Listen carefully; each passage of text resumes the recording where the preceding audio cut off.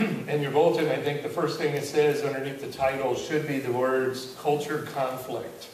Boy, is that ever true today. There is a cultural conflict going on in our country regarding Christian things and virtually everything else that's opposed to Christian things. But here's something that may or may not be comforting, good news to you. That conflict's as old as from the time of Adam and Eve. It's all about wanting our rights, even when it's not right to do. That was the appeal for Adam and Eve. They were told by Satan that you could be just like God. In every way you could be like God. So go ahead, sin. You can have knowledge. I mean, they had all kinds of things in the garden, but you can have experiential knowledge. You will experience and know the difference between good and bad. You'll be just like God. You deserve this. In our country, this last week on Thursday, I'm sure you were very much involved in celebrations of the 150th anniversary of the surrender at Appomattox. That great day when Robert E. Lee, very stately, rode his horse down that little trail to meet with Ulysses S. Grant and to surrender the war between families. The Civil War, in my opinion, had a basis as to why it happened. And I think it was about rights, personal rights, versus what is right. And I still think that's not been settled in our country. The one group would say, but we have a right to this slavery institution. We have a right to do this, and we purchased them, we did all this. And the other group was saying, but they're not being treated right. And there are things wrong about that. And it was huge. The entire country split and warred over it. And I don't think we settled it back then. By the way, this coming Tuesday is the 150th anniversary of the assassination of Abraham Lincoln. So something to contemplate that day. Another one of our great and eventually godly leaders. I think we're still in the same argument today. Rights versus what's right. Take an issue, the abortion issue. You know, some say, it's my body, I have a right. And the others say, but you got to do what's right. There's more than just your body involved here. There's another person. The homosexual marriage thing. I have a right to do whatever I want. I can choose. You know, you don't tell me who to love and who not to love. And others are saying, well, wait a minute. God has a program, and there is a right way and a wrong way. That issue always amazes me. I don't want to get off too much on that, but because I'll only get in trouble. But when I grew up, it was nowhere near the mentality of today. And I won't share with you what back then. And I wonder, where did that come from? I've seen statistics. If I were to ask you to write down a number right now, what percentage of the population you think is homosexual, the statistics I've seen range from 3.8% to 8-point-something%. I would have thought it was 40-50%, the way that our culture acts. Another statistic that a counselor gave this week, which I thought was interesting and sad, is that the homosexual community has 40% suicide rate. Probably not a good one to boast about. It's not as strong when I come to the Bible and look at that whole argument about rights versus what is right, but we kind of have a little bit of a conflict here in the tiny little letter that's called Philemon, that postcard that Paul sent to Philemon. And I don't remember if I said it earlier, but basically those 4 letters that I'm looking at, I didn't use the word postcard. I wish John would have told me that sooner, but I was thinking in terms of small letters with big messages, because this one has a gigantic message that needs to be there. It's not as strong as in our culture, that conflict that Philemon was about to face, but Paul was confronting a cultural issue that needed to be faced with all the Christian grace that it could be. It was the issue of personal rights, Philemon has his rights, versus doing what is right. Philemon, maybe you don't know much about him, that's possible, has one little letter that was written to him directly. It's a very personal letter. I don't have the count in my head, but I think there's 18 verses in this little letter where the first person singular you was written. That means Paul is talking to you, Philemon. He's talking to you. This is a very personal letter. Yet, for one reason or another, and I think there's great reasons, this letter gets circulated around all the early churches and incorporated into Scripture because it's wonderful, wonderful stuff that we need to know. Philemon was a Christian leader in a town of Colossae, or maybe just outside of Colossae. He was a very well-to-do individual, and he was very, very significant in the Christian movement there. He actually housed a church house in his home. Believers would come to his house to gather together and to worship and to honor Jesus. He was well enough to do that he was a slave owner. In the Roman Empire, they had slavery. That was something that went on. I don't know how much he had. I don't know anything about that. I do know that there were some estates in that time frame that were well enough that they had as many as 10 to 20,000 slaves working for them. It was a big, big thing. You're going to have real trouble if you start searching the Scriptures to find specific statements that condemn slavery, because I don't think they're there. They're not there. However, the Scriptures always promotes the dignity of human life and human people. There were Old Testament laws that Philemon would have been bound by, laws such as the sabbatical year law. If a Jew went into slavery to another Jewish person, every 7 years, all those debts were forgiven, and they were all restored. That was something God set up so that he could keep families and economies and all kinds of things going very, very well. Gentiles were protected too by the Old Testament law. You were not allowed to beat and punish physically your slaves. If you did, you would be fined and possibly arrested. You could not treat them unfairly. There were all kinds of laws against it to protect them. God made very certain that he protected people. We're not going to look at all the introduction to the letter of Philemon. We're not going to look at all the conclusion of it. We want to look at the body of what's being discussed here. And in verses 8 and 9, we'll see that Paul's going to give a plea to Philemon. He says, therefore, although in Christ I could be bold and order you to do what you ought to do, yet I appeal to you on a basis of love. I then, as Paul, an old man, and now also a prisoner of Christ Jesus, and he will make his appeal. Paul's making this plea based on his relationship and his love with Philemon. He could have gone, I'm an apostle, I'm one of the key people in this movement, but he didn't go to the authority card.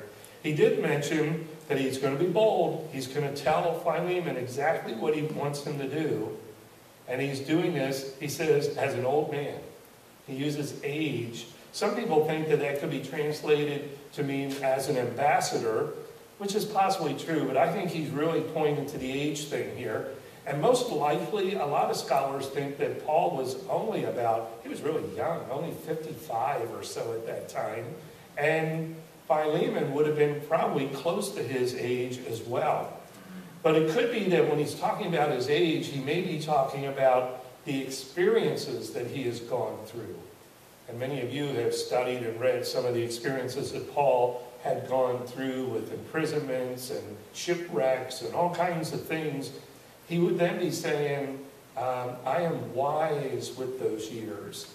I have seen God's handiwork. I have been around and I know what God wants to do. And then he takes another step of credibility when he says, I'm also a prisoner for Jesus Christ. Paul was at this time when he wrote this sitting in a house or a home prison, a house prison in Rome. He was under house arrest. And he says, he doesn't say that, boy, I'm shackled by the Roman government here. He says, I'm actually a prisoner for Jesus Christ. I have been commissioned by Jesus to go through this experience in my life. He might joke with us and say, I'm starting a prison ministry. I'm a missionary to the prison here in Rome. Verses 10 and 11 tells us about the issue that's really at hand. He says, I appeal to you for my son, Onesimus, who became my son while I was in chains. Formerly, he was useless to you, but now he has become useful both to you and to me. See, Paul met this nice woman and they had a baby and the kid. No, that's not what happened. Onesimus wasn't, this isn't a 20-year letter. What we believe happened was Onesimus, who is a slave owned by Philemon, came and visited Paul in prison, and Paul probably led him to Christ as Savior. He said, he became my son, and literally the emphasis in there would be just like saying, he became my own son. He is as dear to me as anybody else I've ever had. He has a very special relationship between Paul and Onesimus. And most people absolutely believe that Paul had won him to Christ. However, Onesimus apparently was a trusted slave owned by Philemon. What apparently has happened is somehow, in some way, we don't know all the particulars, but he somehow escaped Philemon's care, and with some funds, he found his way to Rome. Now, the name Onesimus is an interesting one. It's a very common name that a lot of slaves had, which then makes some people think that, well, maybe Paul's just talking in general, but there's no way that's what he's doing in this particular letter. The grammar is just way too strong to argue that. This person, Onesimus, his name literally means useful or profitable. And that's a nice thing to have. You're going to have somebody employed for you. By the way, their Roman Empire slavery was so well developed, it's not real far away from our employment system. I know. You work at a place, you know you're a slave. And maybe you've been treated that way at times. In our country, that's happened before. But Onesimus was a slave to Philemon. And somehow he gets away from that. He goes away, he leaves. I assume he had some measure of funds to help him for a little while.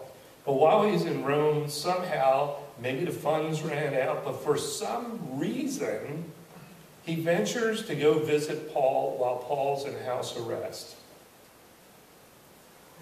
I assume that he's unable to care for himself. He's getting desperate. He doesn't know what to do. He hears about Paul being arrested. Maybe he overheard a crowd gossiping about that. But for whatever reason, he went to visit Paul. Now, some way, and this is pretty obvious, he would have known who Paul was because Paul would have been a friend of Philemon and probably visited the home there on occasion. And so he probably, whether he had a close relationship, whether he even ever had a conversation with Paul, we don't know. But somehow he knew enough to know that Paul was a good person to go and talk to. You're in trouble, you're going to go to anybody you think that will help you. A Christian's ministry is going to follow him no matter where he goes. It's amazing how when you're just out there doing what God wants you to do, how he will bring people to you and people that you can help and can meet the need, even if you're just sensitive to God to let him do that. They may have never conversed before, But somehow Onesimus saw something in Paul, whether it's his kindness, whether it was his intelligence, probably his spiritual depth. Somehow he saw something in Paul that told him, if I go to him, he'll help me. He will help me. So he did. And that possibly could have endangered him a little bit, because here is a prisoner of the state of Rome.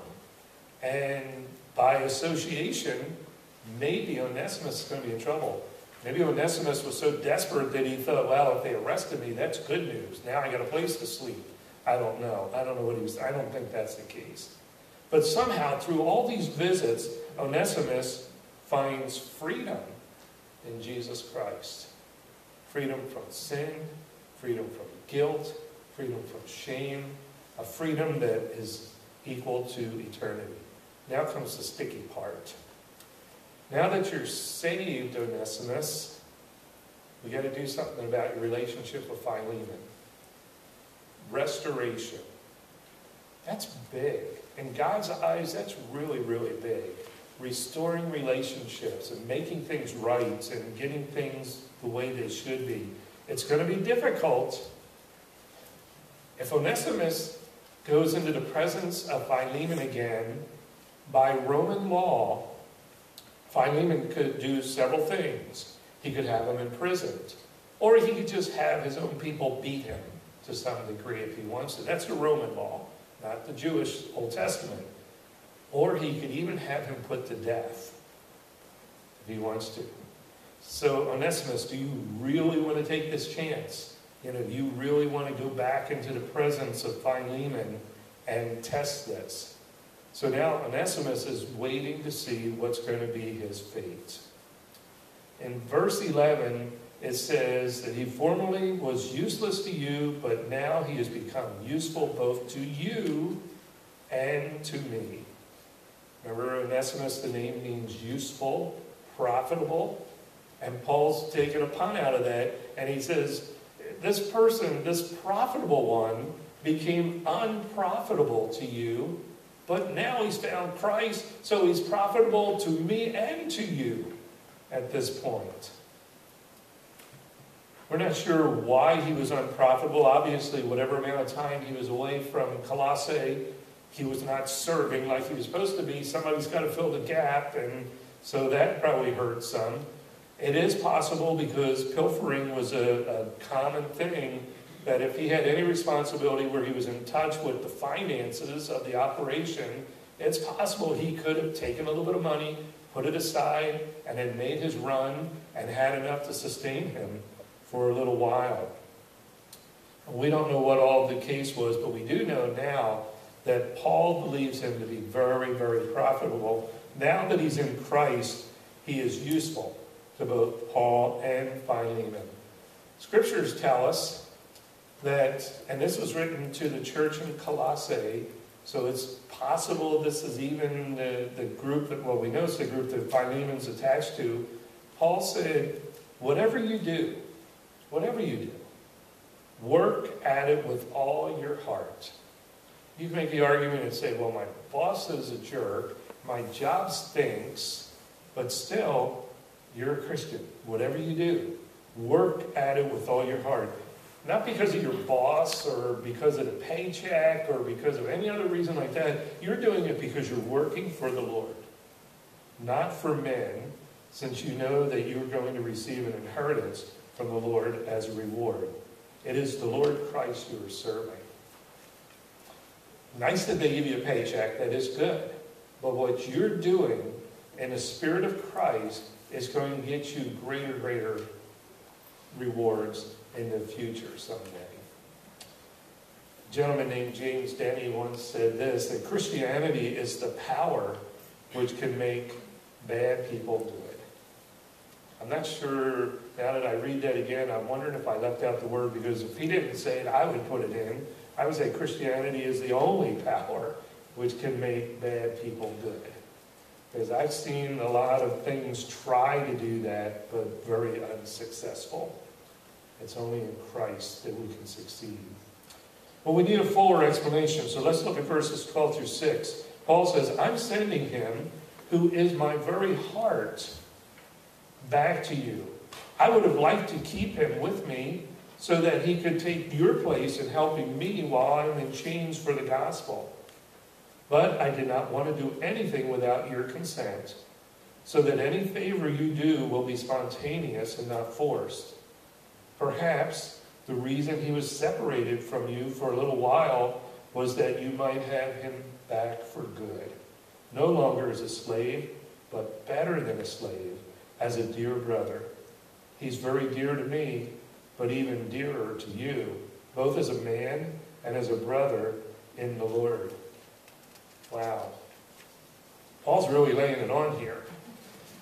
It's not easy to part with this disciple. He's been here coming and meeting with me, and we've been discussing the merits of Christ and the scriptures, and boy, it's just to see him eat it up and to grow, it's just filled my heart with joy as I'm sitting here with guards around me and chains on me, and yet there's life, there's newness, there's salvation, and there's growth. It's so exciting.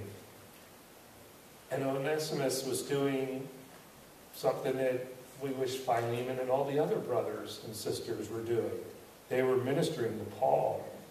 Paul said he took your place. He literally was a substitution for you. Philemon, you should be here. You know me really well. You should be here ministering to me. But you're not. But God sent Onesimus to me. Now, Paul wanted to do everything properly. He knew the verses that he wrote in Colossians 3. He wanted to do it all right. He said so. He said, I wouldn't do this without your consent. He could have. He could have said, hey, I'm an apostle. You're not here. I'm keeping this guy. He's good for me. But he would not retain Onesimus without Philemon's full knowledge and his blessing. But he indicates here that God has a purpose in this too. Kind of interesting.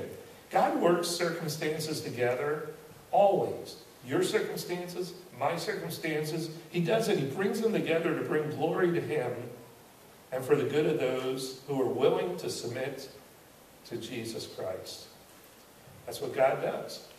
If I'm willing to put my heart out there and open my spirit up to God and allow him to work in my life, then those horrible things that happen in life, the good things that happen in life, all those circumstances, he can bring them together for good for me, but for glory for him. Maybe it was so that Onesimus would just be a better servant. That'd be nice if he could just do his job better, and maybe he'll get a job in Rome or do something like that. That's a possibility. But maybe it was so that he can serve you, Philemon, for good. He's been serving you all these years, whatever amount of time he's been there. He's been doing this for you, but now he's got a higher calling, a higher motivation, a higher desire. He's going to be a super good servant for you now. Maybe it's so that as he returns to you, he's not just a mere slave, but now he's way more than that. He's a brother in Christ. I think the words literally there said that he was parted from you. Interesting, the grammar there, it's a passive thing. He was separated away from you. Paul did not say, oh, he ran away from you. It was as if God drove him away. So even what may have been unethical, illegal, Paul's saying, but God was in this to the point that, yeah, this was a bad thing. He shouldn't have done this. But God was a part of this. He had a purpose. God could overcome anything. God had a direct hand in this, or at least oversaw it. And now he's a beloved brother for you. What a wonderful thing. So Paul makes his request, verse 17. So if you consider me a partner, and you better, because I helped you a lot, Philemon, welcome him as you would welcome me. That's what Paul's looking for. So I sent this guy back. Now, this is kind of interesting too. We have lots of real reason to believe that Paul wrote this letter, we'll talk about that in a moment, and handed it to Onesimus and said, here, go give this to Philemon. It's very probable that Onesimus physically went back to Colossae to be there and and to give it. I'm hoping, this is my hope, I wasn't there, I don't know, I don't have video of this, but I'm hoping that he kind of gave it to somebody and stood outside to wait and see what the answer would be. I'm hoping that he didn't go in and say, oh, I see you there, here's this letter, please read it before you hit me. I hope he didn't do that. I hope he was outside and was anxiously waiting to see what was come. I don't know that Philemon even, or Onesimus even had a chance to read the letter before he handed it off for Onesimus to get. I don't know. Paul's request was just simply, accept him as you would me. I am your beloved brother, and accept him as if it was me coming to you. Now here's the offer he makes in verses 18 through 21. Paul says, if he has done you any wrong, or owes you anything, charge it to me. I, Paul, am writing this with my own hand. I will pay it back. Not to mention, by the way, Philemon, you owe me your very self. I do wish, brother, that I may have some benefit from you in the Lord. Refresh my heart in Christ. Confident of your obedience, I write to you, knowing that you will do even more than what I asked. Interesting. If he's done anything, if he owes you, there's nothing iffy about this. He left his responsibilities. He abandoned what he was doing, and he took off to Rome. I suggest that it's not known, but I still think he probably took a few shekels with him when he went, and it's very possible. If he owes you anything, if he's faulted you in any sense, then charge it to my account. That's a commercial term that Paul's using. He's being very legal here. And he's offering to make full payment restoration for everything that Philemon has done. How can Paul do that? He's in prison. How's he going to do that? How's he going to pay this debt back? Well, here's some of the suggestions. Some believe that he had funds. Earlier, when he appeared, much earlier, when Paul appeared before Felix wanted a bribe. It's like, hey, I can put you in prison, but if you pay me off, I know you've got some money out there. If you can pay me off. It's possible Paul had some funds. It's possible that Paul anticipated that he himself was going to be released, and if he was released, then he could come back and do his tent-making job again and earn some money and say, I'll make payments. I'll get it done eventually. The main thing is, I'm convinced, this was a sincere offer by Paul. If you're that offended, Philemon, by whatever loss you had at this, if this really is a hardship on you, then I'll make sure you get repaid for this. But this is a brother in Jesus now. Things are different today. Paul puts there, and again, this is probably for legal verification, but he says, I'm writing this with my own hand. That was a bit unusual for Paul. We know he had some vision problems. He had scribes that would often write his letters for him. It's a good thing this is a short one, because it's very likely, I think, that he wrote this entire note by hand. He put it on that postcard and gave it to Onesimus to take with him. And he says to Philemon, you owe me your very life. Philemon was eternally indebted to Paul. That's a very personal thing. In verse 20, he says, you owe me. It's a strong word in the Greek. It's used elsewhere. Now you're doubly indebted to me, Philemon, because not only have I given you back a slave, but I'm the one who, Philemon, led you to Jesus. And you know Christ as Savior through the testimony that I have brought here. Paul was really confident that Philemon was going to do what was right. Do you think that, what did Paul expect? What was his expectations? Do you think he's hoping that Philemon will say, you know what, you're right, Onesimus was really, really valuable to you, and I should be there. Onesimus, go back to Rome and take care of Paul. I don't think that's what he was doing, because Paul was hoping to get released really soon. So by the time Onesimus got there and got back, Paul was thinking, I'll be out of here by then. Don't worry about that. That's what I think. Did he think that he was going to release him as a slave and say, give him his freedom? Not necessarily. I don't think that's what Paul was expecting. I don't think he anticipated that to happen. Was he expecting Onesimus to give him a warm welcome as though he was his very own brother in Christ? Yeah, that's what he was looking for. Receive this one. Welcome him into the fold. Let him feel the grace and love that God can give through you. And remember, you owe me, Paul said, you owe me, do this. Can you imagine this? Onesimus, in one sense, he'll still be a slave. I'm not suggesting he's not.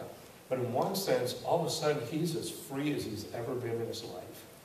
The sin, the guilt, all is forgiven. And the one big conflict he has in his life with Philemon is going to be cared for. He's going to be so free in his spirit, and yet Paul still sits in a prison. That's amazing. Martin Luther once said that we are all God's Onesimus. He says we are all in that position. That is exactly a picture of us. It's a picture of our lost condition and the divine grace that is given on our behalf. When Jesus Christ went to the cross, he did for us what we could never ever do for ourselves. He took our place. The technical word is our sin was imputed upon him. It was all placed off of me onto Christ, and he took care of that. So I have forgiveness that I could never get except for the cross of Jesus Christ. I have that work that Christ did for me. I didn't do it for myself. My forgiveness doesn't come because of who I am or what potential I had or any of that stuff. None of that is worthy. It's what Christ did for me. And now we're accepted by the beloved. God's grace. It's so undeserved, yet he gives it to us. We have wronged our Lord, but he paid our debt anyhow. Now we can come to the Father and be welcomed because of what Jesus did. By the way, the end of the book does not tell us what you and I really want to know. We don't know what the outcome was. We don't know what Philemon did with Onesimus, but I can tell you that Philemon was pretty significant, and this letter was preserved and circulated. So my guess is it probably ended pretty good. One of the early church writers, a guy named Ignatius, later on refers, some decades later, a decade or two later, refers to an elder in the area of Ephesus by the name of Onesimus. Well, we don't know because that was a common name, but some people think it was this Onesimus that eventually pastored or eldered some of the churches in Ephesus. What we do know is that the death, burial, and resurrection of Jesus Christ frees us in a way that nothing else can. Frees us in the only way that we need so desperately to get rid of the sin, to get rid of the guilt, to get rid of the shame, get rid of the punishment that is due to us. Because of Christ, we bear it no more. Let's pray together. Father, how we thank you for the love and grace that you've shown to us through our Savior Jesus. Thank you for your grace. Thank you that even though we could never rescue ourselves, you met the need of our lives. Lord, I pray for each one today that their hearts would be in tune to you, that they would have experienced that freedom that comes in Christ alone, and that they would know him as their Savior. Lord, if not, this is the day of great victory for them. May they come to you this day. Lord, all of us need you. We need you all the time. And we need to be dependent upon you and to trust you and to follow your lead. Help us to stay close to you, to be in connection with your Holy Spirit, to be filled by him, to be guided and led in ways that will be pleasing in your sight. and may Jesus Christ be exalted and praised. Amen.